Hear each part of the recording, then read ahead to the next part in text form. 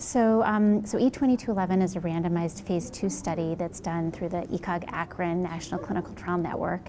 And it was designed because there are not many agents that yield tumor shrinkage for patients with advanced pancreatic neuroendocrine tumors. The only cytotoxic chemotherapy that's approved for this disease is streptozocin. It's an IV chemotherapy associated with a fair number of side effects. And temozolomide is an oral alkylating agent, so in the same class as streptozocin, and it has clear advantages over streptozocin, including fewer side effects, it can cross the blood-brain barrier, it's oral, so it's quite a bit more practical for patients. Over the years preceding the development of the study, there had been some small prospective and retrospective studies using capecitabine and temozolomide that suggested really high response rates. And so we based this study on that. So it's a study of capecitabine temozolomide versus temozolomide alone. We used temozolomide alone as the control arm because there was great interest. We figured both arms would actually provide us with really useful information because this was felt to be a really active agent. Yes, so the eligibility criteria were patients with low and intermediate grade advanced pancreatic neuroendocrine tumors. Patients were stratified by having had either prior everolimus, prior sunitinib, which are both FDA-approved agents in the disease, or concurrent somatostatin analog.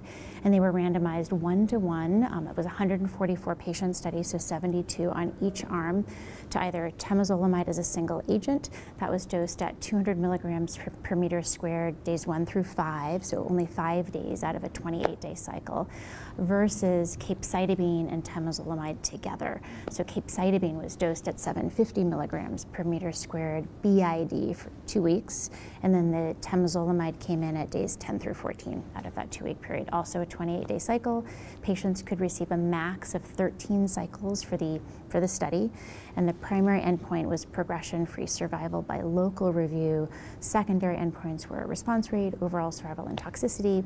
And then the other important thing that we reported out at this study were correlative analyses. So central path review we did after the study was completed, and then looked at methylguanine methyltransferase, which is a DNA repair enzyme that in glioblastoma is a predictive marker for response to temozolomide. So we looked at that by 2 methodologies, immunohistochemistry and promoter methylation. So we found, and we had previously presented the interim analysis data in 2018. So that data, where we met the primary endpoint of progression-free survival.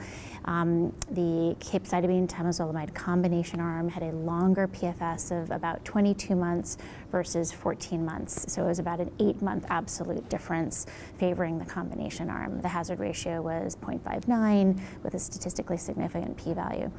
So what was updated was the overall survival. So we found that there was no statistically significant difference in OS, likely due to the fact the median OSs were in the 53 to 58 month time frame. So actually those are the longest median overall survivals reported in any prospective study for advanced PNETs. There was a 5-month absolute difference. So I think that's a clinically meaningful difference, but did not meet statistical significance. And this is a real challenge in neuroendocrine tumor studies for patients with grade 1 or 2 low grade neuroendocrine tumors, and likely it's because patients go on to get many other therapies after they go off. So patients could get a year of treatment and they had, an overall survival that extended to 4 or 4.5 years.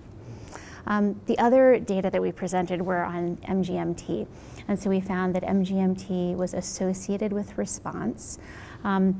And MGMT, this study was not designed to look at MGMT as a predictive biomarker because both arms contain temozolomide. So in GBM, we know that it's predictive of response to temozolomide. However, we had no non-temozolomide containing arm, but we did see that it was clearly associated with response by both methodologies, by both IHC and promoter methylation.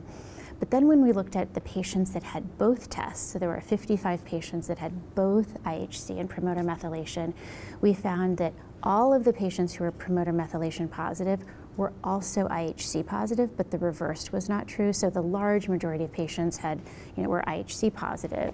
And so what that likely indicates is that promoter methylation is probably not sufficient as a biomarker for pancreatic NETs, and there are likely other mechanisms for downregulating MGMT other than just methylation. Yep. So I think CAPTEM has really, since 2018, become more commonly used for advanced pancreatic NETs. It really belongs as a standard treatment in guidelines. I think it's listed in some of the guidelines, but I think this hopefully will strengthen that data. And then I think in terms of MGMT, it is probably not recommended for routine use, but for patients that need an objective response, I think that subset of patients we can consider doing MGMT testing. And then confirmatory testing is really needed in future studies. We already are seeing CAPTEM used as a comparator arm in a number of ongoing studies, and we'll have the opportunity, hopefully, to look at that and answer that question.